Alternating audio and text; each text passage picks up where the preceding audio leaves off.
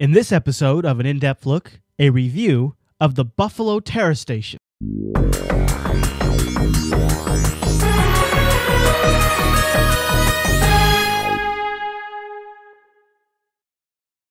The Buffalo Terastation is a series of products made by Buffalo Technologies Corporation, and the nice thing about the different line of products, and they have one for the desktop, and they have one kind of for your medium home office type setup, and they have one that's even a little more robust. It's a rack mountable unit that you slide into a rack, and it's kind of meant for a larger work group, maybe 100 plus, perhaps even more.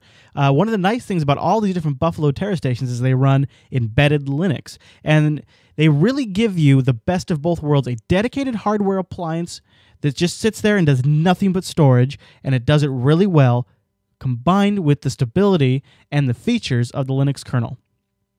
Every Buffalo Terastation comes network attached. Most of them, I believe, have gigabit networking ports in them. They support almost all common RAID setups, RAID 1, RAID 5, things like that. The one I tested, which was the rack mount unit, it ran very quiet. Every now and then the fans would kick up, especially at boot up time, but for the most part, really quiet. Mine had 4 drives in there. They were removable, but they were not hot swappable. They were called quick swappable. I'm not quite sure what that means. It has a decent web interface to manage this Buffalo Terastation. I believe all the Terrastations have a similar web interface. It's a bit basic, but you don't need your web interface to configure your network attached storage to be super flashy. Sometimes I had some strange UI issues where I would perhaps turn something on or off, and then it wouldn't register as turned on or off when I'd refresh the page.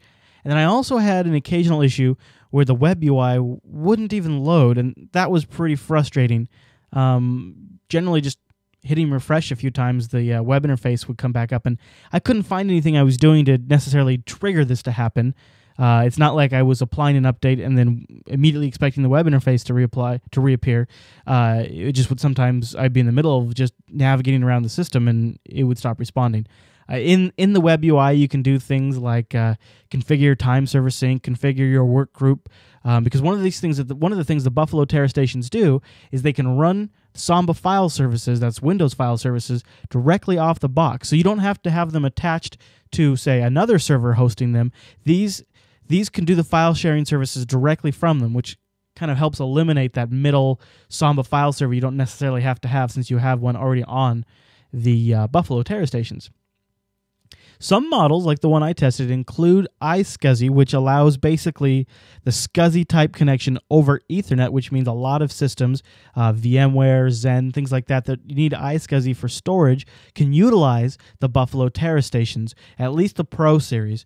The rack mount unit, like I said, had 4 removable drives with an LED screen up front that gave you lots of great information like IP information, firmware versions, the RAID status if any of the drives were damaged, things like that. Very nice at a glance, and you could adjust the brightness of the LED, so that's pretty nice. It fits great in the rack. It takes 2 U's of space, and it's not as deep as a traditional server, so you have a little bit of room back there. Maybe if you want to put it like at the top of your rack where you have a KVM in the back or something like that, it would fit just fine. The other really nice thing about the Terastation is the fact that it does also have USB. Now, I'm to understand that the USB is not necessarily, at least on the Pro series, meant to add additional storage as much as it's meant to link different Terrastations together to overall increase a Terastation pool. I have to look into that, but it does seem like it has some potential, although USB I would think would be the bottleneck at that point.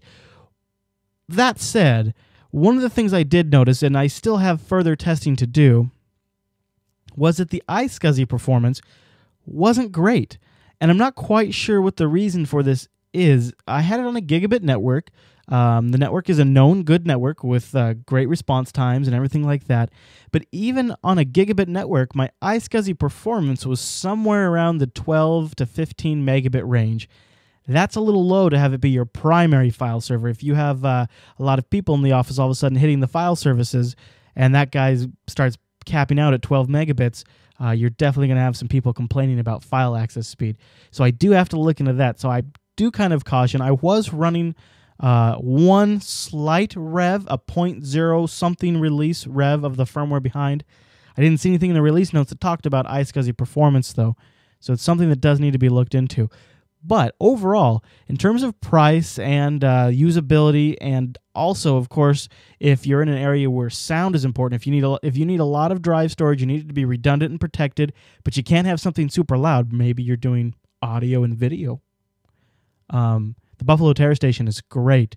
Compared to things like the Drobo, it doesn't have some of the flexibility of the Drobo, but it does feel like a more enterprise-focused product. And with the combination of Iscsi, even if that performance isn't great, that's a very great addition to what seems like a very strong product lineup. So that's the Buffalo Terastation Pro 2 that I looked at, and I definitely recommend it if file access isn't your number one concern.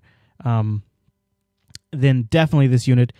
I did have it running in RAID 5 configuration, so I had a 4 terabyte overall storage in the amount of disks. I had 4 terabytes, but I only had about 1.5 or 1 point something usable after you take the overhead of the RAID and the overhead of the file system.